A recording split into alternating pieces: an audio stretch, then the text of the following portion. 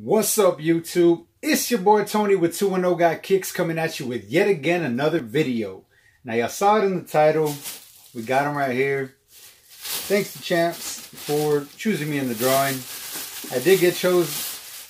Move this bag. I did get chosen in San Marcos, Texas, so I had to go out there to get these shoes. But yeah, y'all see the regular box, nothing too crazy.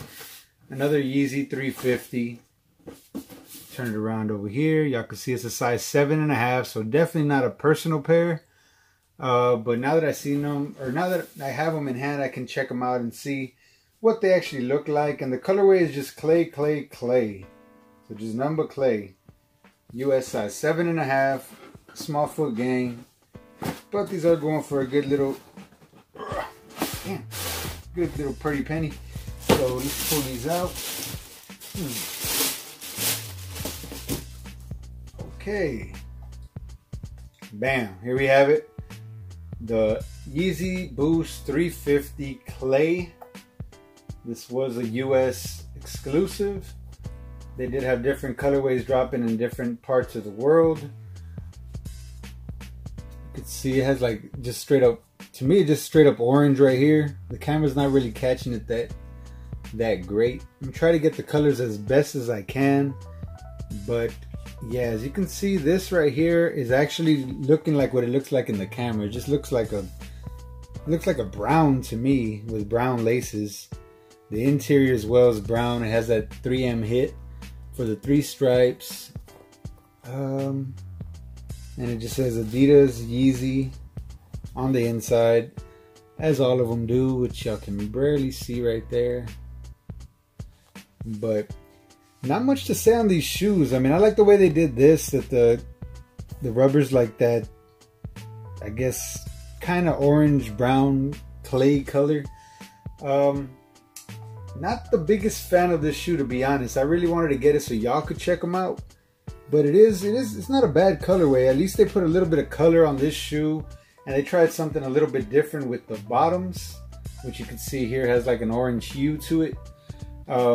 Because the other shoes that have been coming out that have been just white and stuff like that, just seem too plain. And then you still got to, well, it mainly was in the 700s and other models, but $300 price tag, $220 price tag on these, $240 with tax, or $238, something like that.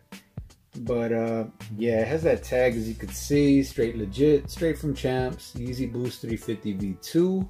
No early reviews here. Don't want none of that. Whether they're fake or real or whatever. And you can see on the inside, just because I noticed it, I'll throw it in. You can see right here, this is what gives it extra support, so it's not just cloth, for where the lacing system goes.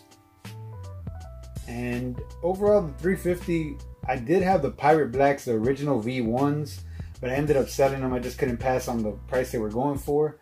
But yeah, from what I've heard on these, when you wear different color socks, since it is a mesh material, which you can see right here, you can see through the actual material, which you can see my finger right there.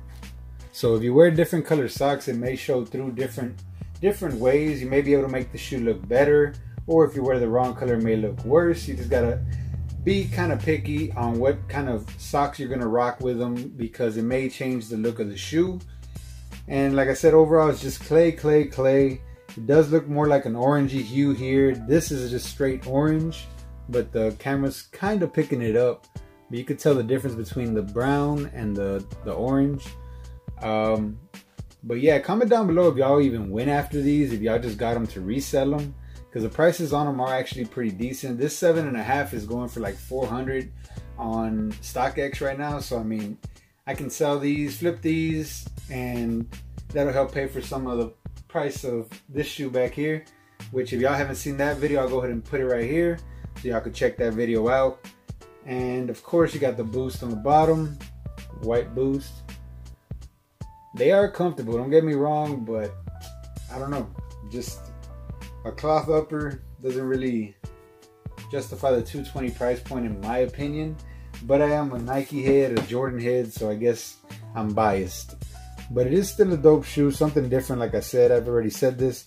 I don't have too much to say on the colorway. Maybe they could have made this more of an orange instead of a brown, because it just looks like a straight brown. If I can get it, I can see that on camera right there.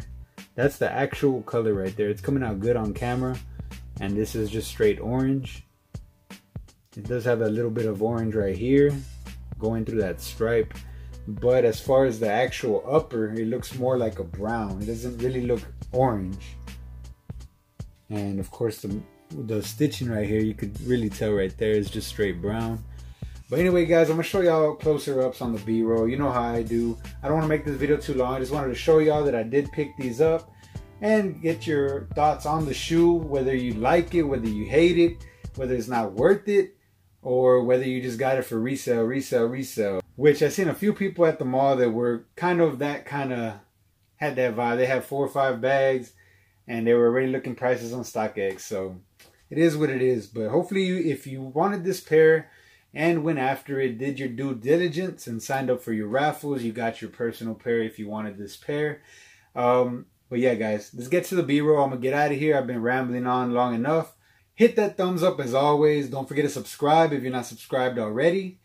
And it's your boy Tony with 210 Got Kickz coming at you with yet again another video. Peace guys, to the next one.